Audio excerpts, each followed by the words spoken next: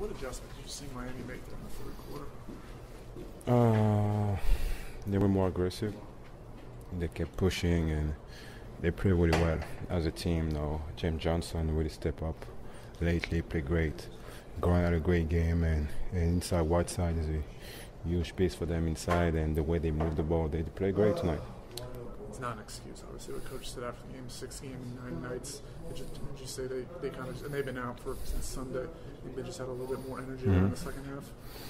Listen, we all played like 78, 79 games at that time, so this is the NBA. We all been there. We all been around. We all tired. We all have tired bodies, so we all at the same point. They maybe got 2 more days, but the way we played lately were great, so we had a good rhythm.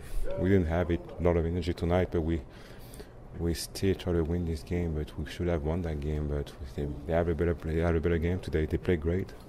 They make a lot of threes too. What have you learned about your teammates during this kind of late season push you guys have made, kind of going through all the adversity this year? No, I think the only thing I can take off from the last couple of games, we didn't give up.